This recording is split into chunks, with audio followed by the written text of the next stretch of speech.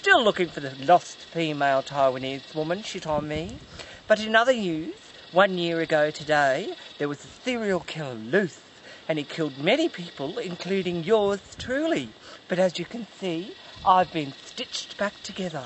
And in other news, we're still looking for that vile piece of trash, Sydney Prescott. And as we know, Sydney Prescott is now being known as Carrie Bradshaw, as if the cunt's got any class, more us. What's your fucking problem, you Downy cunt? I'll fucking hit ya. Oh.